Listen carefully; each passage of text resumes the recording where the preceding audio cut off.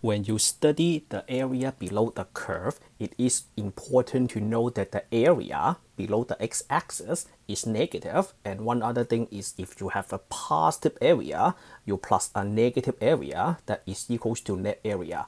In this video, I'm going to explain why, and then I will show you what net area is. So first of all, area below the x-axis is negative. So that means when you have a region below the x-axis, that area is negative. I know back in geometry, area must be positive, right? Area can be 0. When area is 0, that means there is nothing, no area, right? Area can be positive, but when you study geometry in the past, area cannot be negative. But in this type of problem, when you study the area under the curve, I have to tell you that when the region is below the x-axis, the area is negative. So let me use this example to show you why is that negative. Everything has a reason, right? Negative. Can you tell me why? I'm going to tell you right now. So in this problem, I have a parabola, but this parabola is upside down. It's negative x squared. Before we move on to the graph, x squared is a parabola that is concave up or facing up, right? It's a bowl or a U that is facing up. If you put a negative in front of the x squared, that means every time you square a value, you put a negative in front of it, the y value is always negative. As a result, the entire parabola is below the x-axis. I am only interested in x between 0 and 4. And then in this problem, I would like to divide the region into 4 subintervals. So how do I find out that the interval width, the width of each subinterval is 1? Easy. So if you look to the right, you have a delta x. So delta x is equals to the upper limit of the domain minus the lower limit of the domain, which is 4 minus 0. And then you divide it by 4. Why do you divide it by 4? Because I want to use 4 subintervals. It's usually determined by the person who wrote the problem. In this problem, I would like to use 4 subinterval, and then you draw a line segment, and then from 0 to 4, you have to cut the segment into 4 pieces. That means you have to make 3 cuts.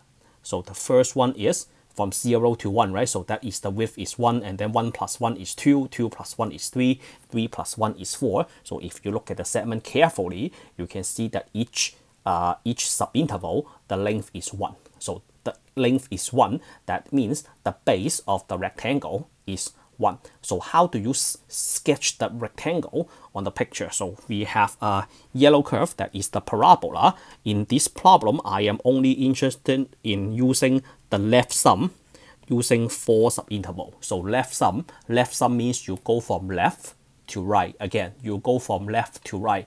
Where is the very first point on the left hand side? I am looking for a point on the curve, not on a random position, a point on the curve, the very first point on the curve on the left hand side. So that is 0, 0, right? The origin. And then from left to right, you shoot a line. Do we have any rectangle in here? The answer is no, because you just line up the 1. So there is no rectangle. So that means the area of the first rectangle is 0. That is completely fine. And then the next point from left to right is x is equals to 1. When x is equals to 1, I have a point on the curve, and then you shoot a line to the right, and then you line up the 2. So this one is your second rectangle. And then the next point on the curve is 2. So you shoot a line to the right, and then you line up the 3, and then that is your next rectangle. And then the next point on the curve is x is equals to 3, and then you shoot a line to the right, and then you line this up, and then you have your 4th rectangle. So what is the area? What is the total area of these 4 rectangles? You use the base times height, right? So the base is delta x.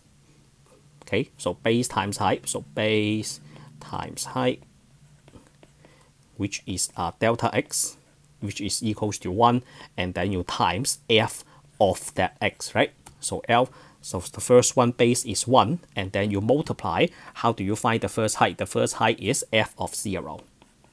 And then you plus the width, the base is 1, and then f of 1, and then you plus the base times height f of 2, and then you plus f of 3. 1 the base times f of 3. Do we need to worry about the f of 4? The answer is no, we do not need to worry about this f of 4 because if you should align to the right, there is no rectangle because that is already out of the domain. So we do not need to consider f of 4. Let's get rid of that. Okay, so L4 is equals to 1 times f of 0, and then f of 1, and then f of 2, and then f of 3, right? I still don't see any negative stuff right here. So 1, 1, 1 is 1. What is f of 0? F of 0 is, so you have f of x equals to x negative x squared. F of 0 means you have negative 0 squared, that is equals to 0. So you have a negative 0 squared, and then you plus negative 1 squared, plus negative 2 squared, plus negative 3 squared. I have to strongly emphasize that when you calculate this negative 2 squared, since there is no parenthesis to wrap the 2, or there is no parenthesis to wrap the 2 and the square, what that means is you have negative 1 times 2 squared. The 2 squared is a separate job. So you do the 2 squared first, that is a separate operation, so which is equals to negative 4. So you have 1 times 0 minus 1, right? 1 square is 1, and then plus minus is minus, and then minus 4, and then minus 9. So inside the square bracket, you have a negative 14. Negative 14 times 1 is negative 14. So the area is negative. Because all the rectangles, they are below the x-axis. Now, let me answer that question. Why? I did the math. I got negative, everybody can see it, the math is easy, but why is that negative? So let me explain why. So do you see that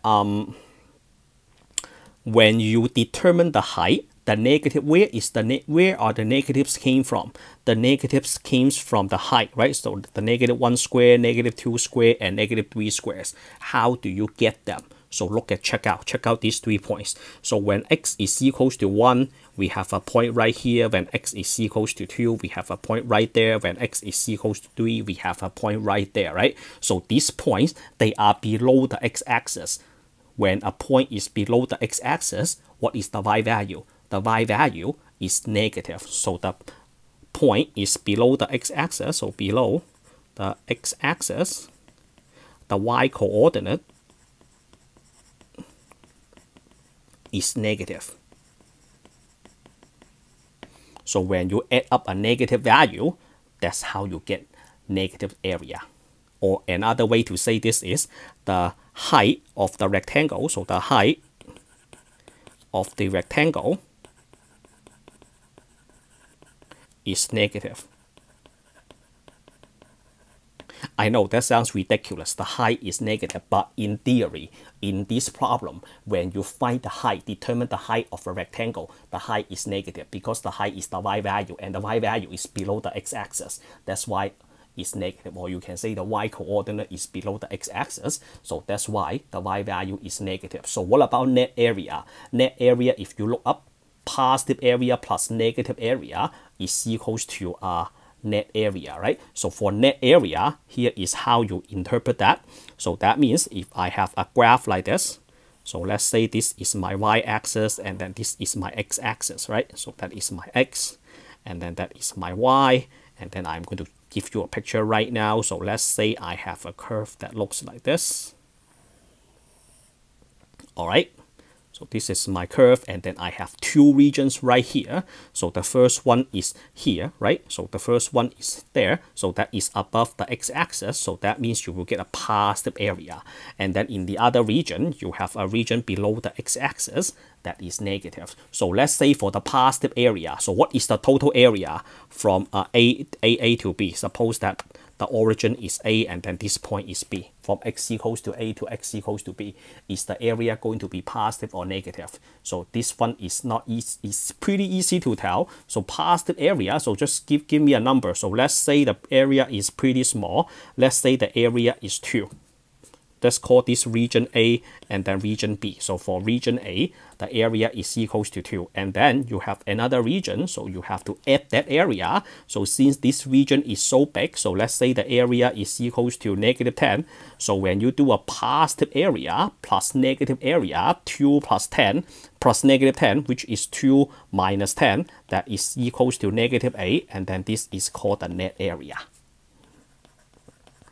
So when you have a situation like that, the total area can be negative.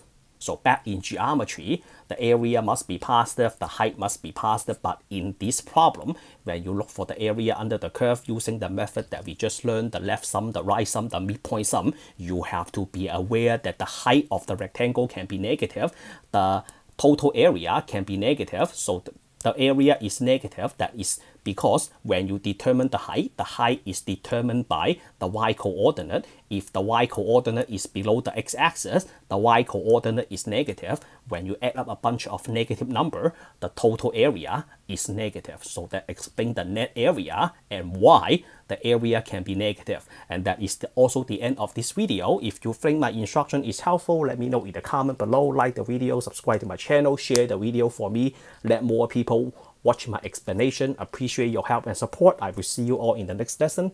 Signing off for now.